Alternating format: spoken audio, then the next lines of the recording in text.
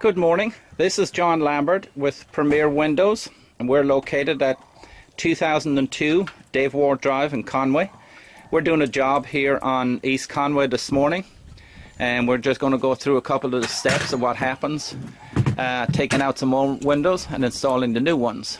The first step here, as you can see, we're using Wincore windows. This is the 5400 series.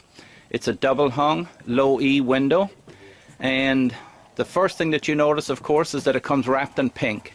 Wincore are big sponsors of the breast awareness cancer research, and each year they donate some money to that wonderful cause.